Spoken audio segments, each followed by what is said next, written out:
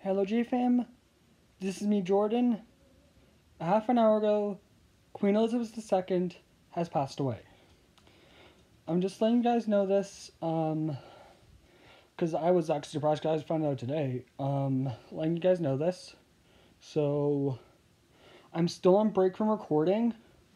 I'm just recording this video because this is important, so yeah. This is something that I didn't expect. She died in 96, so, and she had some good genes in her DNA. She served in World War II. She's been through a lot. She's been through so much, and she's finally at peace. So, yeah.